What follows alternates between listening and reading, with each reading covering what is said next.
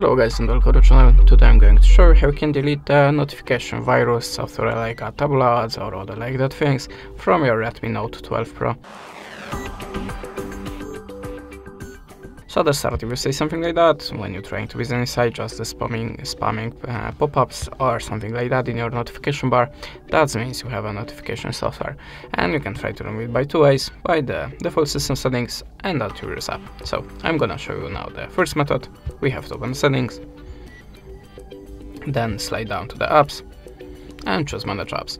Now check all the apps on this list, and if you see something strange, the app that you have not installed before but you're by yourself, just unwanted app that you don't recognize it, just tap on it, maybe not this one, tap on it and choose uninstall, configure it by OK.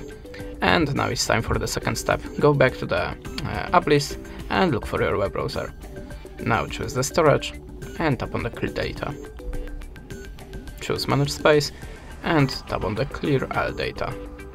Configure it by OK, and your web browser shall be free from notification software. But if that way doesn't work for you, you can also try to download antivirus app. I'm always using Avast. Of course you can download any other antivirus app, but remember to choose the trusted company. So we have to skip this window and close to ads.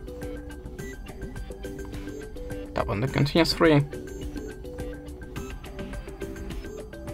and allow permission.